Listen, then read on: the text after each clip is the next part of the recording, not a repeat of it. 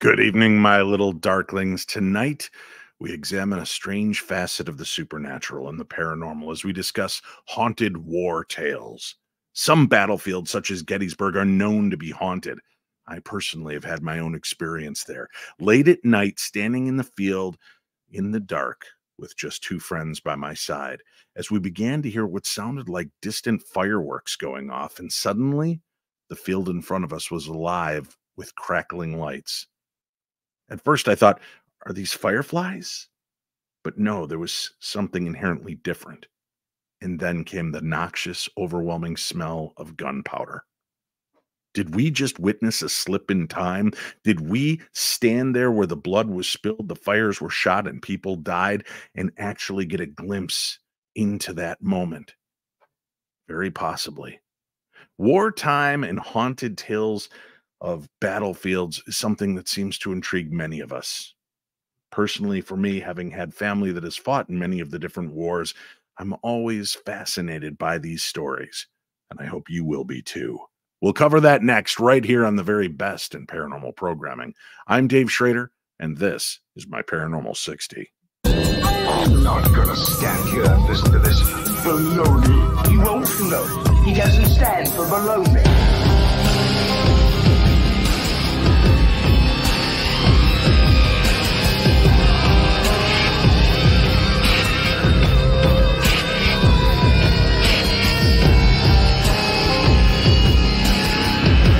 Sounds like a lot of supernatural baloney to me.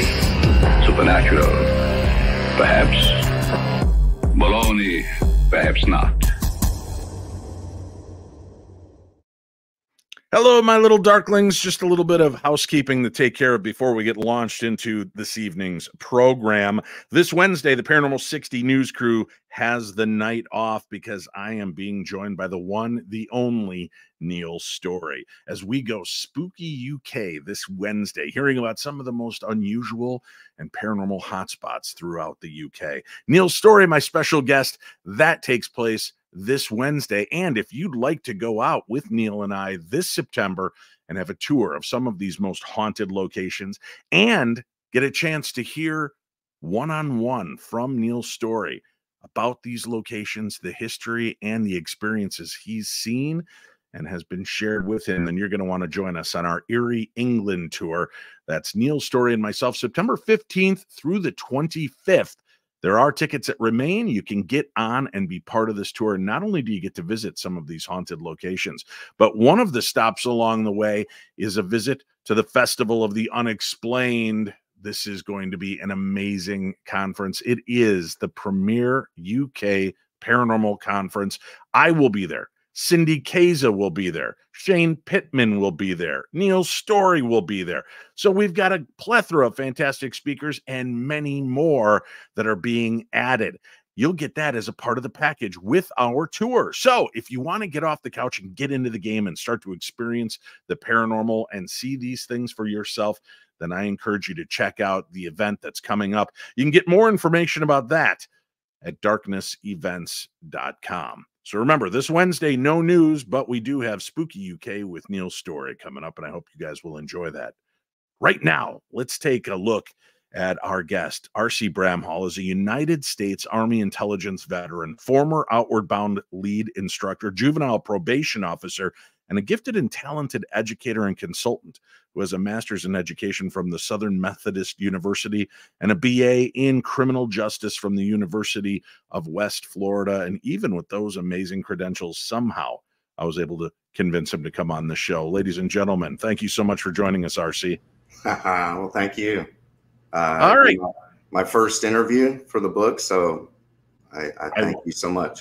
I will be gentle, sir. I promise you. We do have a link for the book in today's program guide, so make sure you go check that out, order the book, and as you've done for me, not only buy the book, but rate and review the book. It just takes you 30 seconds of time on Amazon, but that'll go a long way to help. The book is officially going to launch at the beginning of April, I believe. Is that right? Yes, April 2nd is the release date.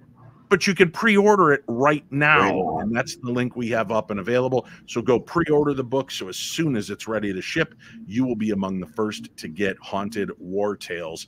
Let's kind of dive into a little bit of your background on this, RC. Obviously, you've got some interesting history of your very own, being in the United States Army and being an intelligence veteran.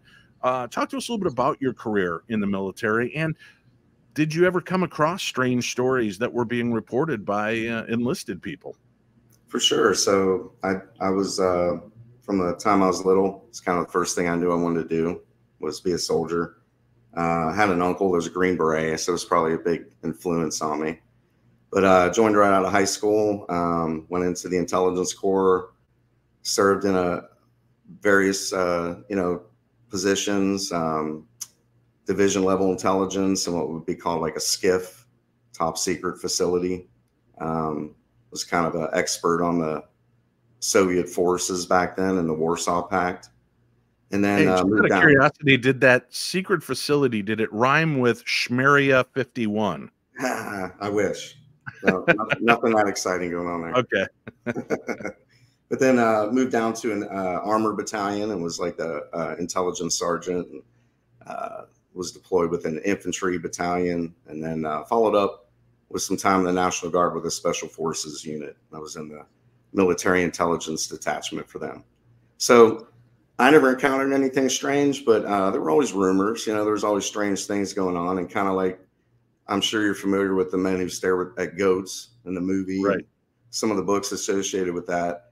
There were some rumors. I was never part of that, but I had heard some stories about that stuff and was always kind of interested. So, well, when you examine the fact that there are so many different sites around the United States that were at one point maybe strongholds during wars, battlefields where bodies were left discarded and, just left to literally rot into the soil because there just wasn't the manpower to do anything with them. Right. It's not really a surprise to think that some of these locations might be haunted. Even the Presidio in San Francisco, an active base still has weird things going on. When we got a chance to visit that 10, 12 years ago, a lot of the different former employees and people on staff were still willing to kind of talk about it, but under the table kind of thing. It was like, hey, I can't officially go on record, but yes, this happens all the time. Everything from footsteps to seeing what looks like an entire group of soldiers rounding a corner and vanishing before their eyes. So there are a lot of these locations that seem so active even this many years later. Is that a surprise to you to have these kind of places, maybe separated by 100, 200 years from wartime and when a lot of this bloodshed and battle took place, to see that there's still echoes of the past crying out? For sure. I'm kind of a big believer in that theory that a lot of hauntings might actually be an energy imprint. I feel like anywhere where there's so much emotion expended, sudden death, unexpected death, I feel like it's almost impossible that isn't kind of absorbed into the geography of the area. Right. And that it's there and kind of playing on a loop. And I think sometimes we, somehow perceive that loop that's kind of occurring over and over again. But yeah, my last chapter, I kind of go around the nation. I went from the West Coast to the East Coast, north, south, even up to Alaska, and kind of picked different bases and looked at the local lore and, the legends and things that are associated with those bases. And Fort Leavenworth is probably the most haunted base. So many hauntings there. It's pretty amazing. Now, when you say so many hauntings, what type of activity are we talking about? A lot of, soldiers. It used to be, of course, like Leavenworth is the military prison. Mm-hmm. Going way back, it was a POW. German POWs were kept there. And a bunch of them were actually executed there. There were so many. It was like the last mass execution in like the Army history. The mass number that they hung, they actually ran out of gallows room and hung a few from the elevator shaft. Holy cow. Yeah, that's a pretty wild story to think a Nazi ghost in Kansas. Yeah. It's something you wouldn't expect, right?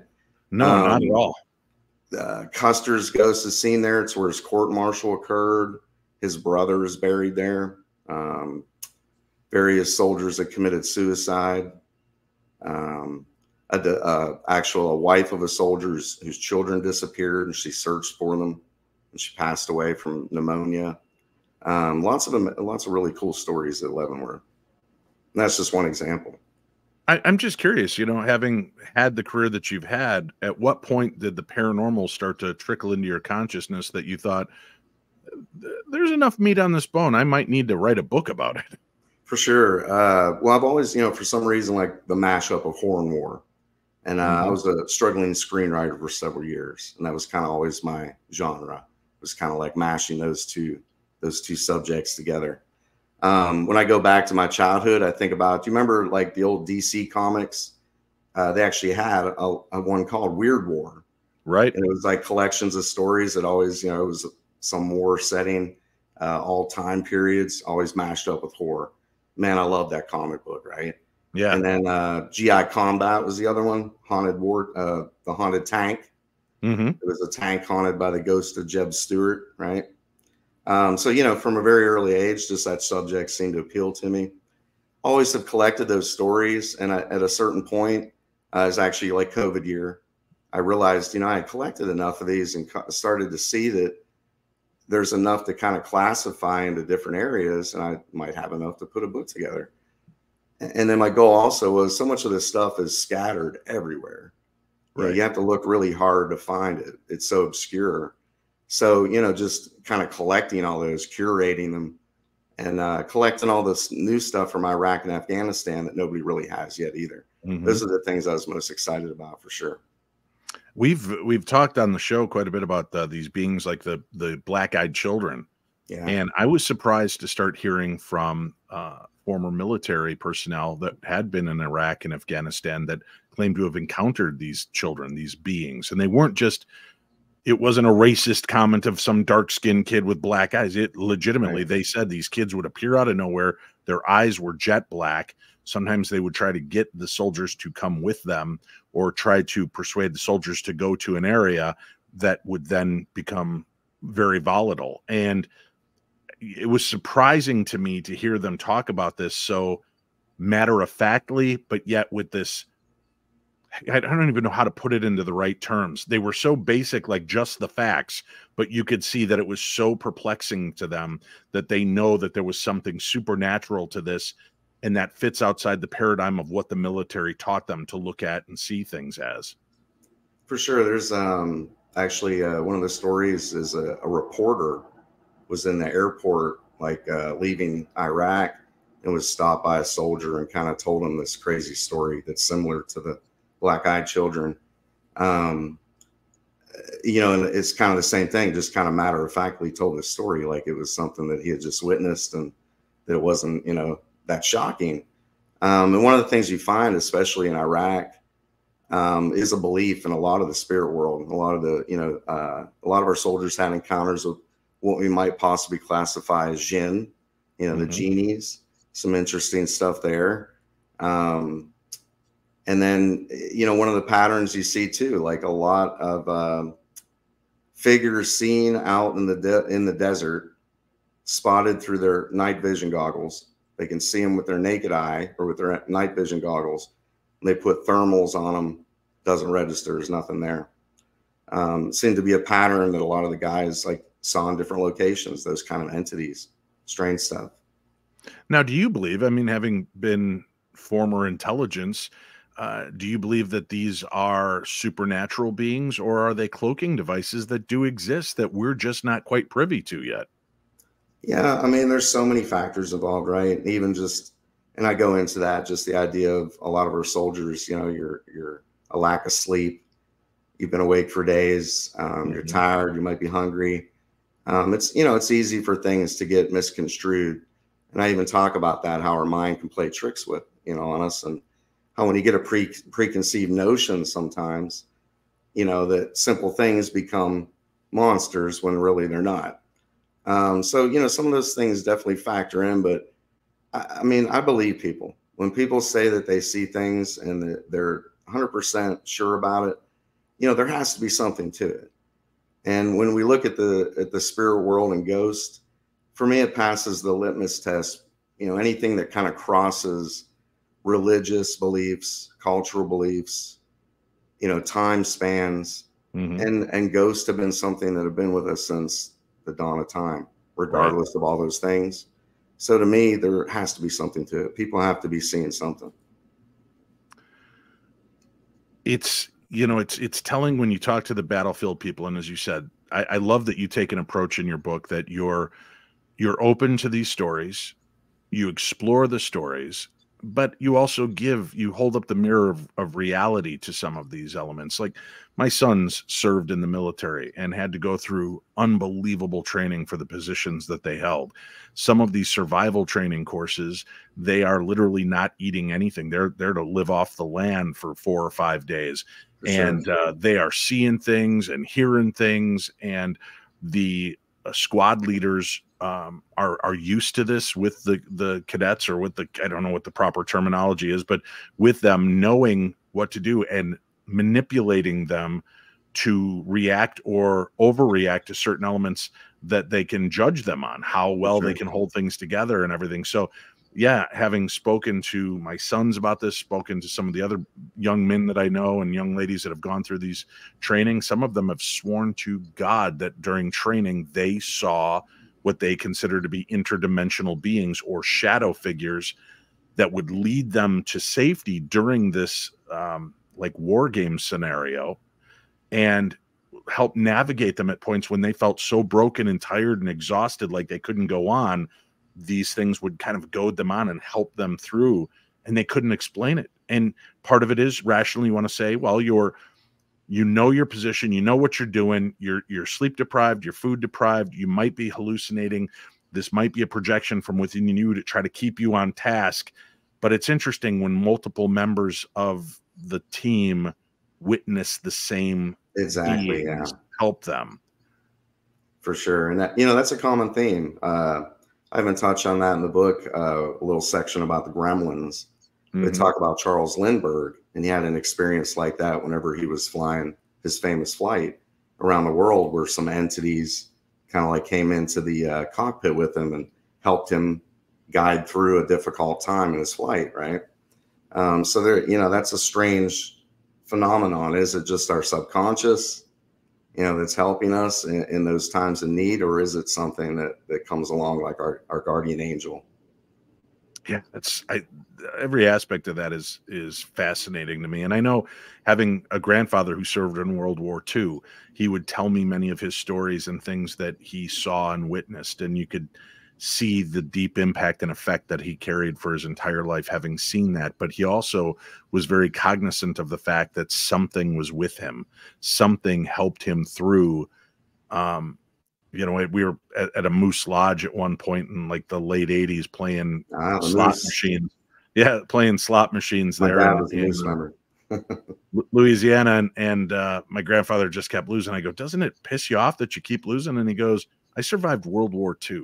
I kind of feel like I used up all the luck I had there, and I'm okay with that. If I got to put $20 in and lose once in a while, I'll take that exchange. And I always thought that was a brilliant way to do it. But the things, and there were points, and we weren't very open about the supernatural in that part of my life with my grandfather, and I wish I would have pushed and asked questions more along that lines. I was that way with my mom and aunt, his daughters, but never really spoke to him openly about it. And I often wonder what he saw, and I did get the impression that he believed he was being helped considerably in a few of these experiences. I mean, he tumbled out of a plane as a paratrooper and his parachute did not go off, and he ended up just falling and breaking a leg. Wow. Yeah, that tells you something was watching out for him, right? Yeah, just it's really kind of remarkable. Now, let's go back into this. As you started researching and doing some of this, obviously Gettysburg comes to mind, and I'm going to be in Gettysburg later this year for the Gettysburg Battle Bash, which is a big fun event that they do to help raise money for Wounded Warriors Project and terminally ill children. So it's a great event, and it's got a lot of paranormal personalities that'll be out there. Again, you can find information at darknessevents.com, and that's going to be in June. So I encourage you to come on out and hang out with us. It's super affordable and a lot of fun. Big party weekend and a lot of cool stuff. But I've been to Gettysburg, man. I've seen things firsthand, and have been there on the battlefield watching, as I started off the show. Yeah, I love your watching intro. what looked like a battle, silent battle taking place directly around us, but it sounded like firecrackers off in the distance, but there were lights popping, like little flash bulbs clipping, and it was not lightning bugs. I grew up with lightning bugs. This was like cracks coming from a musket or a gun. Right. So unusual, but it's not. People have these experiences. Yeah, so many people, right, at Gettysburg. It's so common. And, you know, as I share in my book, it almost seemed contrived what happened to me there. And I can relate it real quickly if you like. Of course, that's why you're here. So, you know, the East Cavalry Field, if you're familiar with that, is kind of a more remote part of the battlefield. Right. It's separated kind of across the Hanover Road. And it's where Jeb Stuart clashed with George Armstrong Custer. So, you know, I love horse cavalry. It's my favorite kind of military history. Always love those kind of, you know, the cavalry generals for some reason. But I had gone out there, and it was early morning, and it was on a weekday. And like I said, it's kind of a neglected part of the battlefield. And I realized I was there by myself. Like literally the park was empty, and I was the first one in there. So I was kind of cruising around and stopping at different monuments and checking things out. And you know how Gettysburg is, the landscape is still exactly the way it was. You know, it's one of those remarkable places where you don't have to use your imagination. You can kind of see the way the battle happened. So I had stopped at one of the major points of the battle and kind of, you know, was sitting in my car for quite a while. The car was off. It was in park. It was on level ground, and was just kind of sitting there thinking about the battle and ruminating on things. And I was, you know, the car was pushed forward like so hard that I moved in my seat and like moved and actually turned around thinking somebody had pulled in and tapped me. Right. You know, which was strange because there was no one else around. Like, why'd they pull that close to me? Right. Nothing was there. So, you know, I kind of like, okay, and moved on down and went to the cornfield where the charge had occurred and got out and checked that out. And kind of my military nerd self, I yelled out, you know, come on, you Wolverines, like Custer's battle cry. Kind of expected something to happen, but nothing did. But went on down, and the last place I stopped was where the Union artillery was. And I'd been taking photographs the whole way through. And the last photograph I took there, hours later, when I looked back through, which I included in the book, and hopefully you got a chance to look at it. Yeah. And you can see a strange, you know, outline of what looks like a person in that photo in that weird energy bar. So like, again, almost contrived. And I've been to Gettysburg so many times before that, and nothing like that had ever happened. But yeah, made me wonder if I was really alone out there that day. You know, I get asked to look at a lot of paranormal photographs from people all around the world. And I've been in Gettysburg a few times, and, you know, it gets kind of cringy at some moments because I hate letting people down when they show me a picture that I, you know, think is a bug or a drop of moisture or something. And this one guy was telling me, oh, this elaborate story and how they heard the thundering sound of hoofbeats as they were sitting in their car just looking at one of the monuments. And he goes, so I just took a picture. And he goes, and I caught a picture of a soldier on horseback. And I'm like, yeah, you did. And he showed me the picture, and he caught a picture of a soldier on horseback. It's a blue wispy smoke, but it is a soldier, and you see the horse. I mean, it was one of the most remarkable pictures I'd seen. And I was like, all right, but you know, am I being hoodwinked here? Is this really good, you know, Photoshop? And I went back a couple years later, and I had somebody come up and start talking to me about having visited this specific area again. And I don't want to say where it is because I want people, if they have their own experiences, to not, you know, start layering it on there or tell me how they had the same thing happen. I'd rather they tell me where they had it happen, and I can verify for them. But another one, almost identical picture, but you see what looks like its arm stretched out in front as though it was in the middle of a charge.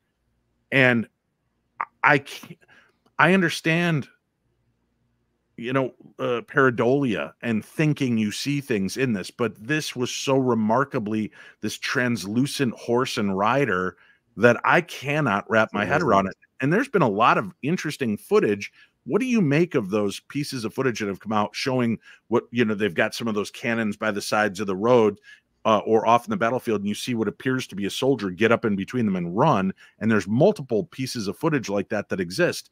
Where do you stand on that, RC? I mean, there's too much for it to be hoaxes every time, right?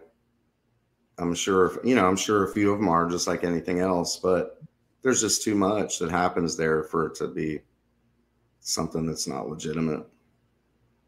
And again, when you're talking about one of the most important battles in American history, right, where so many people died with so much emotion involved, it's got to be one of those places. And literally family member against family member in some instances, that you're just, what a brutal, savage time. So it's understandable why these grounds that were soaked in blood would still maintain the haunting, because it's almost like the ground wants us to remember, right? That the spirits and the earth and time and history demand to be remembered. That, jumping across overseas, because we all know Gettysburg, but one of the most remarkable stories, kind of a highlight of the book, I think, is O.P. Rock in Afghanistan.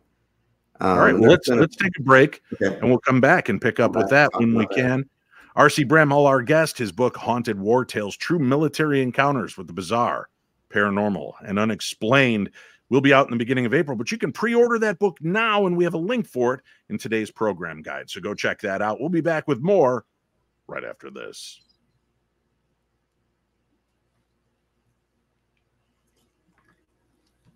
Hey, my friends, you're looking for answers. You're looking for insights, and you want some help but don't know exactly where to go. Check out Love and Lotus Tarot. Winnie Schrader can help guide you through these questions in life with the help of the spirits and the cards, revealing what you need to know. You can book virtual appointments with Winnie or find out where she's going to be so that you can book appointments with her when she's on site.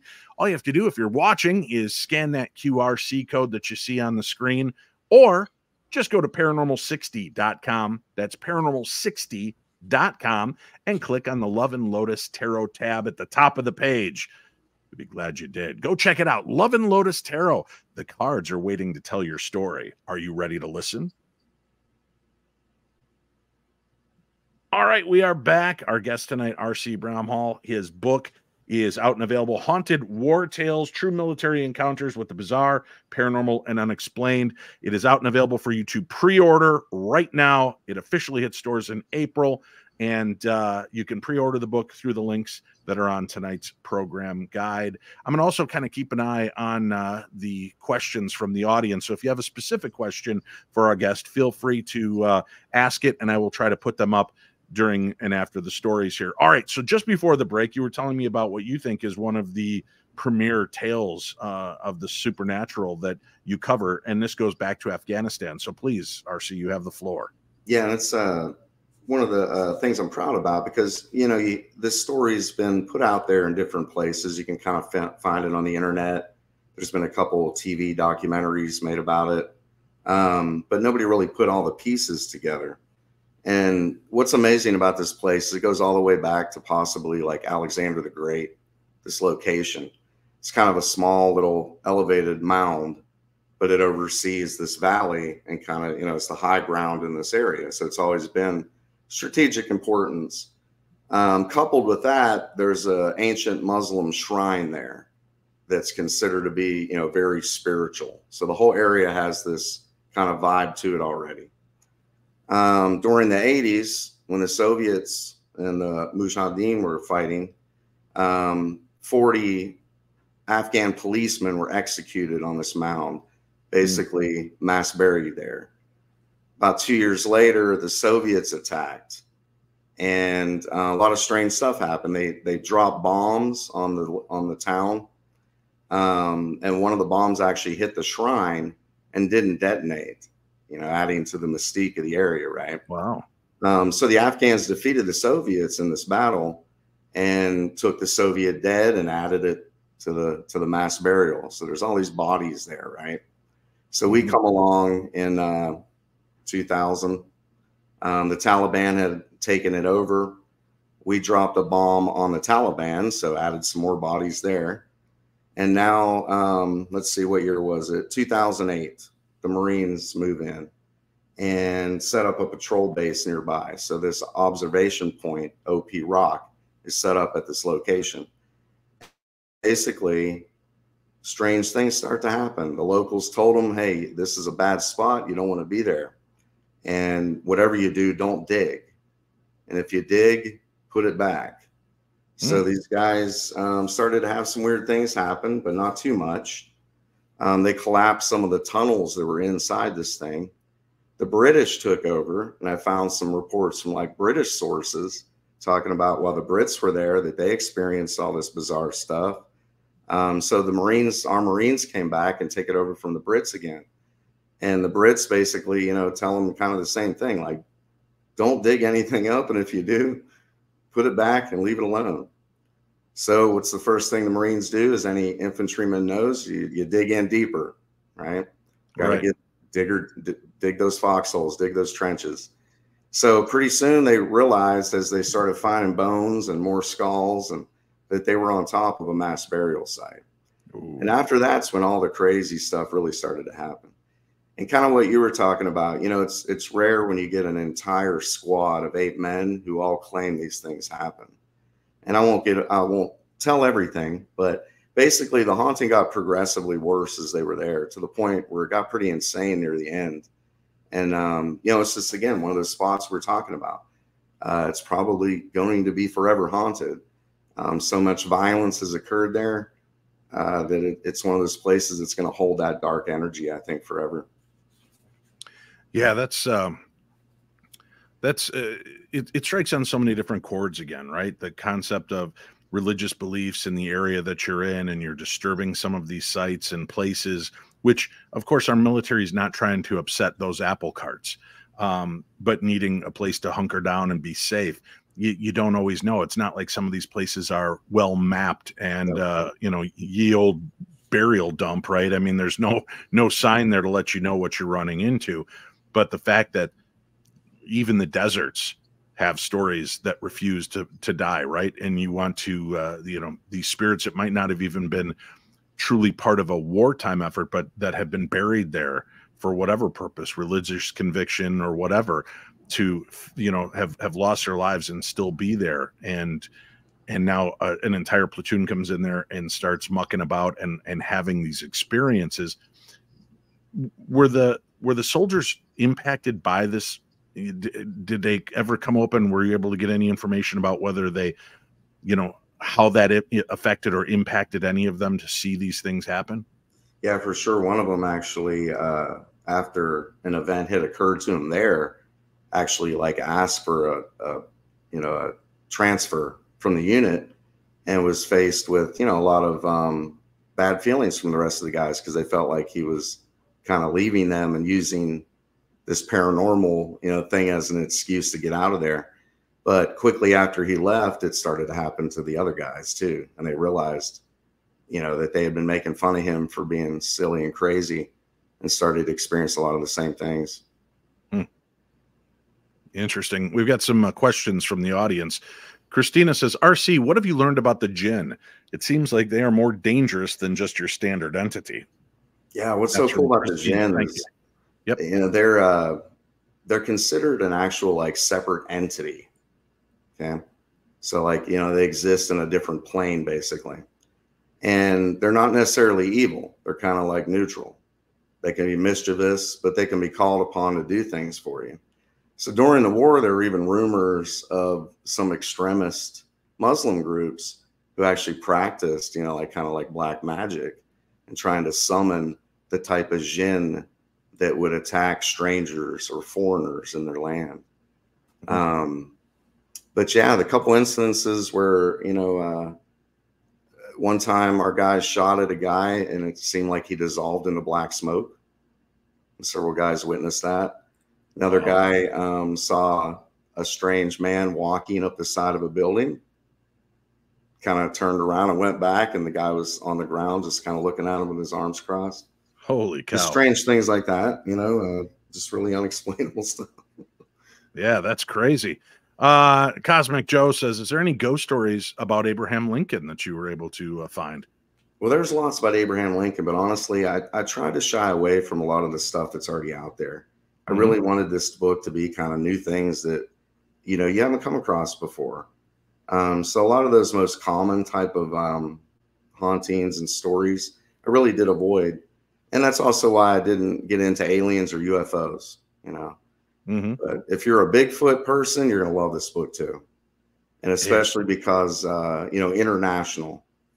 Wild man sightings from the Russian military, from the Chinese, from the Japanese in World War II. You know, to really get people who don't understand that this is a worldwide phenomenon, and that there's a lot of evidence that these things were pushed into these remote, uninhabitable regions. And when we're at war, that's some of the only times we go into places like that.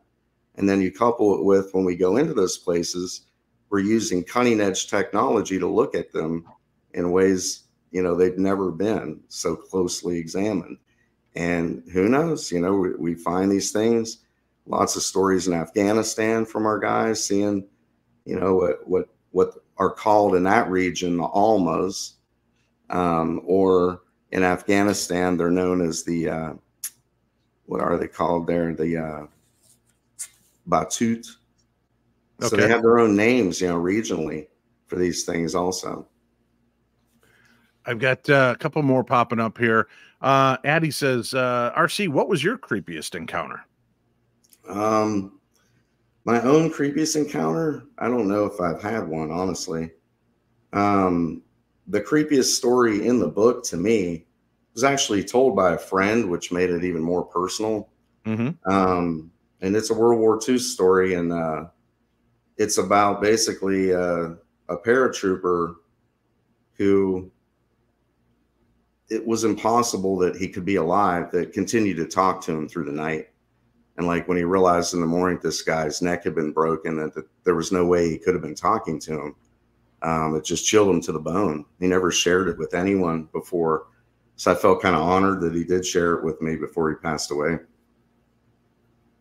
And I'm looking here. I'm trying to keep up with the questions, folks. Sorry, I know you get a lot of great comments and a lot of compliments to the stories that you've shared and the insights that you're giving. So they're thanking you for that. I'm going to scroll up again, folks. If you have any direct questions, please put them in. I'll do my best to put them up on the screen again as we continue on. And the whole thing is, like, I honestly wrote this. If you're a military historian, you love it. You learn a lot. You know, I try to make it as educational as possible. Also, if you're a skeptic, you're going to like it. I debunk a few things where I can. If you're a believer, you're going to love it, right? So I really did try to make an entertaining book that no matter who you are, you're going to find something entertaining from it and really enjoy it. Sandra Kincaid says, thanks for having this guest on. I work in Gettysburg. Happy Monday, everybody. Thank you for the love and support as well, Sandra Kincaid. Yeah, Gettysburg is no joke. I know, what is it, Williamsburg, another place that's pretty popular that has a lot of weird paranormal in Virginia instances. You know, going out to Hawaii, standing above the USS Arizona, it had a deep impact on me and a handful of other men that were standing there. Legitimately, I did not feel alone, and I was overwhelmed with emotions. And it was almost simultaneously that I began to sob openly, as well as five other guys I did not know. None of us were there together. None of us knew, but it was just this overwhelming sense of sadness and loss that you can legitimately feel all these years later over a tragic sight like this. Definitely. Yeah. I feel those same emotions when I go to those places. Do you know, obviously you didn't want to hit on all the places that are most well known or have been talked about ad nauseum, but I am curious because you do take a skeptical look at some of the cases and stories as well. Were there some of the more high profile stories that you looked at that just really didn't seem to add up to the hype after you really kind of pulled apart the story and the experiences?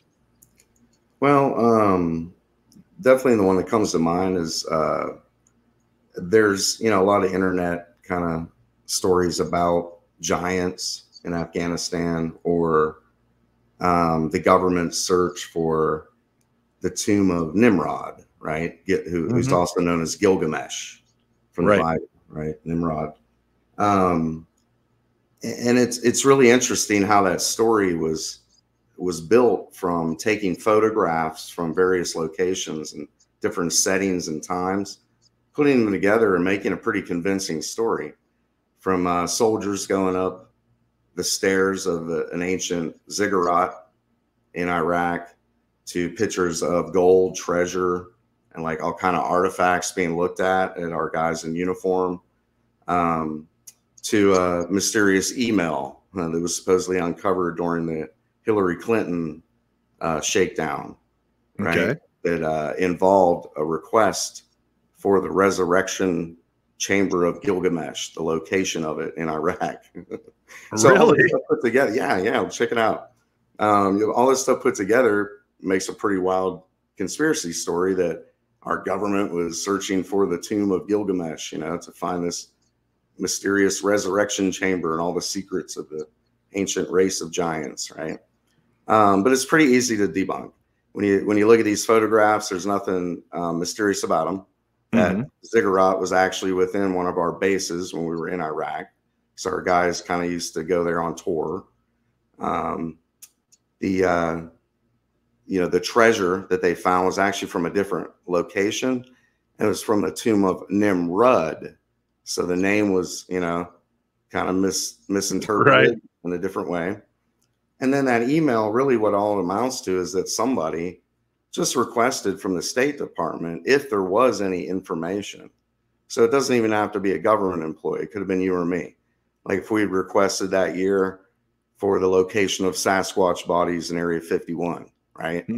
We would turn up on a search if someone searched for those terms on a government email. We would turn up on their request. So that's really all it was. And it's just a lesson for a lot of people that fall into that trap of just believing things that they see, that there's usually a story behind it. And there's usually a story to be debunked. Right. Donna C says, my favorite military haunted spots are Saratoga Battlefield, Arlington Cemetery, Fort William Henry. I had a friend of mine, a neighbor, former neighbor of mine, who served and was a sentry outside of the tomb of the unknown soldier at Arlington. And he remembers distinctly his first night being there. There were two of them stationed, and they were specifically told not to leave their post no matter what, given a set of rules and circumstance. And they said, and when the general appears, you salute. And they're like, oh, okay, so I guess generals stop by to say hi or whatever. And he said, no, it wasn't a human general in the sense of, flesh and blood, physical form. He goes, it was late at night, maybe 1 o'clock, 1 or 2 in the morning. And this being came misty out of the, area and just walked right up the stairs. And he goes, and we both slowly saluted. He nodded and walked into the tomb. And he said, and we saw things like this constantly at Arlington Cemetery. Yeah, I've heard a lot of reports of the typical glowing orbs moving amongst the headstones. Lots of that for sure. Salt and Pepper wants to know, RC, do you see a second book in your future? I'd love to read them. Definitely. That's the hope, is that people will send me more stories. And I actually have an email in the book for people to send their own to me. If I collect enough of them, definitely. So if people right now, let's just gather them up. If there are people that are interested and served in the military and have military stories of their own, or visited these battlefields or historic sites and had experiences, what's the best way to reach you, RC? It is called weirdwarsitrep@gmail.com. Weirdwarsitrep. Weirdwarsitrep@gmail.com. Yep. SITREP, sitrep. All right. Very cool. All right. Let's do this. Let's take our final break. We'll come back. We'll have more to discuss. Great conversation this evening. And again, the book is called Haunted War Tales. It is true military encounters with bizarre, paranormal, and the unexplained. RC Bramhall, our guest. A link for that book on today's program guide. Go check it out. In Winter's Grasp, a chilling tale unfolds. Wanted Magazine's issue 40. Secrets to be told. Al Capone's ghost, in shadows it creeps. A spectral mobster, where darkness seeps. 14 signs of a poltergeist's might. haunting whispers in the silent night. Pascagoula UFO, 50 years gone by. A cosmic encounter, reaching the sky. The ghost train of Tate Bridge echoes in the mist. A phantom journey where souls exist. Wanted Magazine issue 40 is out now, available from selected outlets and bit.ly/haunted magazine. Don't be normal, be paranormal.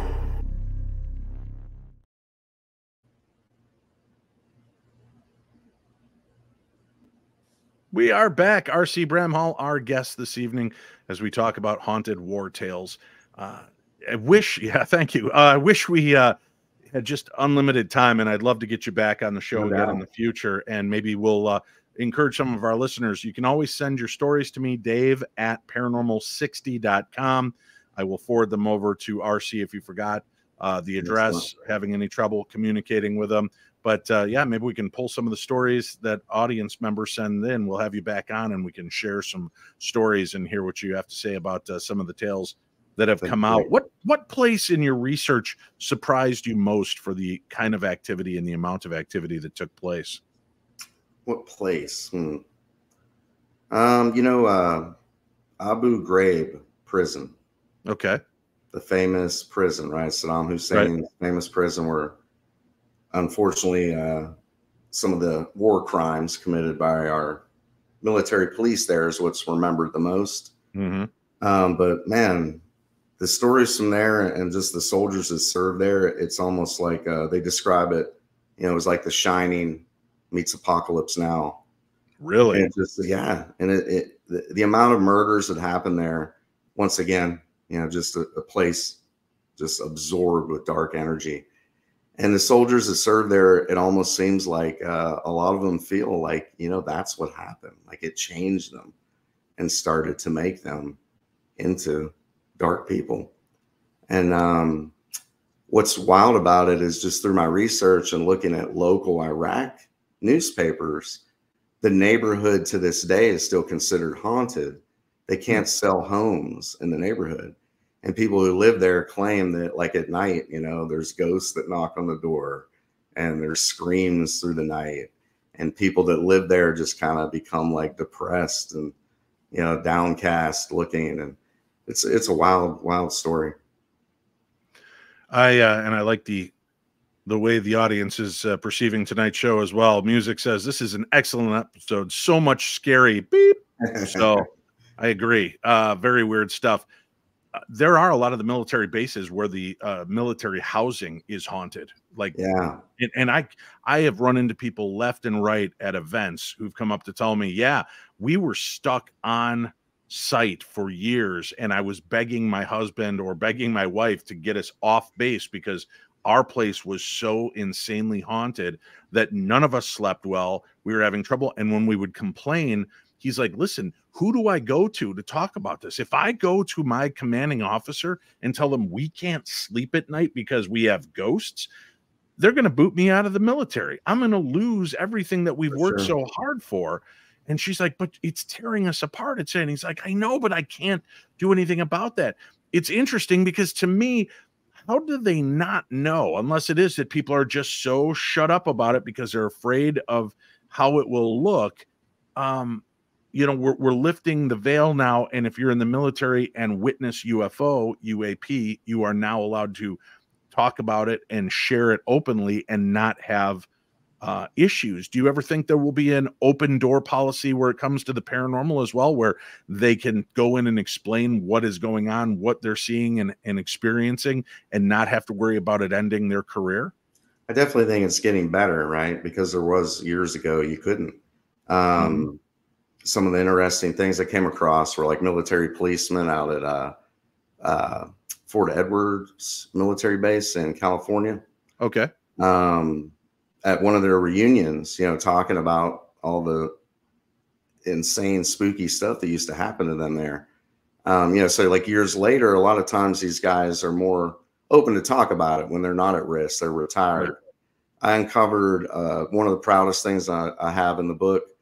or the phenomenon of rock apes in Vietnam, because a lot of the guys now that wouldn't talk about them before, now that they're a lot older, they're not as afraid to, be honest about what they experienced. So I think there will be more of that. It's more acceptable. We did an episode last year about the red lens or red light demons that were being witnessed in Vietnam.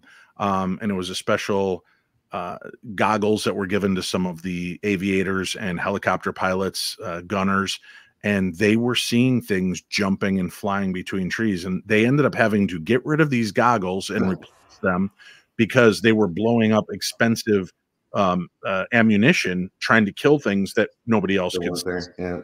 Are you familiar with that, the red light? And even some of our newer technology guys experience the same kind of stuff when they look up at the sky and they'll see all kind of crazy stuff going on, and then look with the naked eye and there's nothing there. Yeah, I know when I was standing at Trout Lake, Washington, I was looking up in the sky and I saw one little pinpoint of light moving. And I'm like, that's interesting. And I grabbed the military grade night vision goggles and I looked up. And when I looked up, it was a huge triangle. Huge. And I'm like, why am I not seeing it with the naked eye? It's like it's right above us. All I see is the tip light that's moving over us. Silent, but there it is. This giant triangle just cruising over the property as we're all standing there watching the sky. And then I'm thinking, but I'm looking at it and I see the stars. I see this light moving through the stars. How is this thing that huge through night vision that it's blocking out the stars through night vision? Again, just totally bizarre. Yeah. And imagine if you start digging into the UFO elements and aspects, you should have about 8 more volumes of books that'll be coming out. Yeah. Was it hard to try to keep it to just these kind of stories and not leap? I mean, obviously you cover some monsters and strange beings. It definitely made it a little more difficult to find enough material, but that's what kind of also made it fun, was finding all this obscure stuff, about things that I've never heard about before. Well, stay after the show for a few minutes after we say goodnight to everybody, and I'll talk to you on a few things that I'll throw in your direction that might help you with the next book as well. Awesome. Appreciate that. Yeah, and good stuff for the people that are not familiar. And I need just a little touch here again. Rock apes. Talk to us about the rock apes. Yeah, so the rock apes are another hairy hominid. And again, what's interesting, the history of the things go all the way back. The indigenous tribes there have always kind of known they were around. French explorers in the 1800s had a few encounters with them. And then in Vietnam, again, one of the first times that some of these areas have been explored. Our guys were the first ones in there outside of the indigenous tribes and some of the highlands, and started seeing these things. And the way that they were different, they were a lot shorter, maybe 4 or 5 feet. But they were bipedal, walked on 2 legs. They called them rock apes because they had the habit of throwing rocks at our soldiers. They'd get aggravated by them and kind of didn't show much fear of humans, and would even kind of en masse attack our guys at times. But I found so many reports of these that it's hard to ignore. It's really hard to ignore. A lot of legitimate reportings from a lot of different kinds of guys, a lot of different types of soldiers. So. I always laugh because it's like, we want to believe, oh my gosh, it was the military. They, if it was a former military or something, those are much more believable stories to us. And then I kind of laugh and I'm like, it's funny that my listeners and followers will say that, yet in the next breath, they can't believe anything the military shares because the military lies to us. No doubt there's something about, when law enforcement and the military is involved, I think people just tend to believe it because I think there's more at stake, professionally, or even just life or death. You can't play around too much, when people have live bullets and are pointing guns at you. So, I think that element of it makes it a little bit more legitimate to a lot of people. For those of you watching along, I did put a link in tonight's live chat. So if you click that link, it'll give you more information about the upcoming event at the Gettysburg Battlefield Bash, and it's a lot of fun. Come on out, be a part of it. Again, all the information and ticket information is at darknessevents.com, or you can click on the link that I just provided in the live chat. We've not got a whole lot of time left. I'm just curious, as you started putting this book together, did any paranormal activity get stirred up in your own personal life? Well, I was writing the book. No, unfortunately, I can't say it did. Oh man, come on! It would make it so much a better story. It would, wouldn't it, if I could make something up. Were there any stories that you elected not to put in this book that you kind of wish you would have, now that you've got it out and printed? With any of those kind of like last minute remorseful releases from the book? Honestly, I used pretty much all the ones that I thought were the most interesting, kind of filtered through a lot of the stuff that, you know, wasn't as reliable. Because that's one of the things too. I really looked for stuff that was provable to some extent, that unit was definitely at that location. You know, the guy's willing to give his name, you know, just things like that that add that little bit more legitimacy to it. Definitely tried to find that. But that's what I'm looking for. Send me your stories and we'll get that second book put out. Joe Crafted says military members are truthful, but the military, I don't know. It's an interesting point about that. Ray Lancashire asks, are there any stories of the black-eyed kid phenomena that you're familiar with? I don't have any in this book. Okay. That sounds like something to investigate further for sure. Yeah, no doubt. Crazy stories. And if you get some of these guys, my biggest problem was I would get stories from these guys that they asked me, I will tell you, please do not, you know, you could share it to a degree. I can't let you tell people directly where it was. You can just say when I served in Afghanistan or when I served in Iraq, and not give any specifics because there's still things that are going on there. Right. And I was like, okay, no problem. And some of them would just give me the details and again, so matter of fact. And then that was like, they needed to purge it. And now they wanted to just not talk about it again. Right. Many of them, you know, all of them wish to remain anonymous. So if there are any military, former military or active military that are listening to the show now that have had encounters with any strange beings while you're serving in the military, email me, dave@paranormal60.com. We'll share it on the show. We'll share it with RC Bramhall. It might end up in a second book. You never know. You never know. All right. With about 2-3 minutes left to go, give one of your favorite all-time ghost stories from the book or experiences that to tantalize the listeners and viewers with before we head off. Just a really neat one. Another observation post, Salerno, also in Afghanistan. This base overlooked an old Afghan cemetery, and it seems that a young girl likes to haunt the soldiers there. Numerous encounters that were pretty creepy, where the guys would be in this watchtower and they'd hear kind of like little footsteps over the trap door. They'd hear a child giggling over their radio. The other tower would call over and say that they saw like a little 3-foot tall individual moving around the base of the tower. They'd go out and look. No one would be there. Several different soldiers, different reports of this same entity. A couple female soldiers walking between different locations on the base heard footsteps, something following them, kept turning around, wouldn't see anything. Their friend watching from the guard clearly saw a little girl behind them, but just like you were talking about, was afraid to kind of report it, and didn't want to get labeled a lunatic, and kind of waited till he was out of there before he even told those two women what he had seen, and scared the hell out of them. Haunted War Tales, True Military Encounters with the Bizarre, Paranormal, and Unexplained. That's the book. It'll be out in April, but pre-order it now so that you're among the first to get those copies as soon as they come off the press. You can order it through the link that we have on tonight's show. RC, I'm curious if you believe that any of the ghostly activity and things that maybe were heard and not seen might have to do more with alien intervention, since aliens do seem to have such a predilection and an interest in our military. Would you be surprised to find out that those little pitter patters of feet might have actually been from a gray or something else that was there watching them? Hey, no doubt something's going on, right? Seems like ever since we blew that atom bomb, they've been watching us and they've been visiting. Could I ask a question? And if you don't want to answer, this is totally fine. But I'm curious, as somebody who had a position with the military in intelligence, we hear all of these people coming forward now whistleblowing, sharing stories, sharing information. Is there a certain statute of limitations on the knowledge that you gain when you work in the intelligence industry?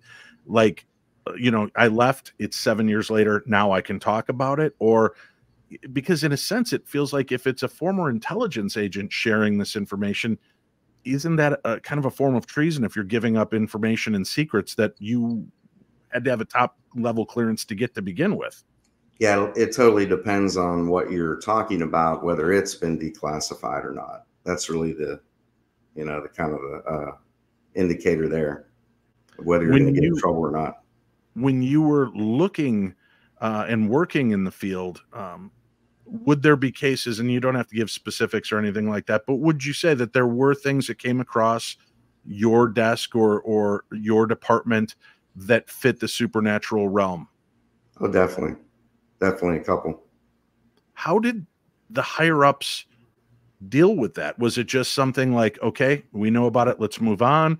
Or was it something that left them perplexed and worried as well? It seems to be more of that kind of case most of the time. It's an anomaly. Let it go. Carry on with your mission. Very strange. Very strange. Well, R.C. Bramhall, our guest, it was a pleasure talking with you, sir. Thank you so much for serving and for what you continue to do to educate people and enlighten and share. The book is called Haunted War Tales, True Military Encounters with the Bizarre, Paranormal, Unexplained. Get the link on today's program guide and make sure that you pick up the book, follow it, read it, and then make sure that you also go out there and rate and review the book after you purchase it. Well, that's it for this evening's program. I hope that you enjoyed it as much as I enjoyed bringing it to you. And may the darkness of the world be just a little more light with the information that we share here. So that those of you that may have served in our military or worked around military bases that believe that they experienced things and thought themselves to be crazy, I hope that you see a glimmer of light that you're not, that there are strange and unexplained things that take place around us at all times. And just because it's not something that goes by the books doesn't mean that it isn't a very real experience. So if you're still in doubt or you're feeling depressed or anxious, anxiety ridden about having had these experiences, please realize you're not alone in this. And please seek help. Don't make any rash decisions that are long-term decisions that are for temporary circumstances. Please be cautious, be careful, and thank you all to all of the military personnel around the United States and around the world that continue to serve on our behalf. On behalf of the Paranormal 60 and all of our crew, thank you very much. Have a great and pleasant night. We'll see you again Wednesday when I'm joined by Neil Story and we look into the spooky UK right here on the Paranormal 60.